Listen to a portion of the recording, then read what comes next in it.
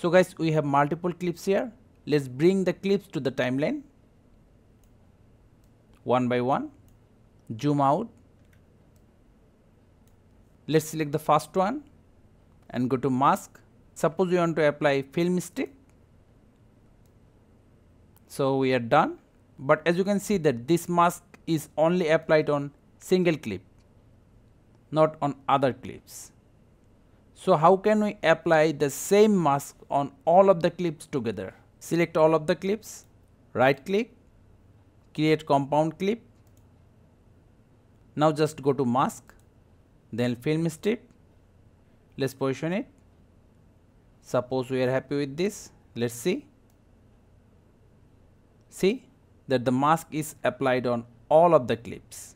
So guys, that's how easily we can apply the same mask on multiple clips. Thank you guys for watching. Have a good day.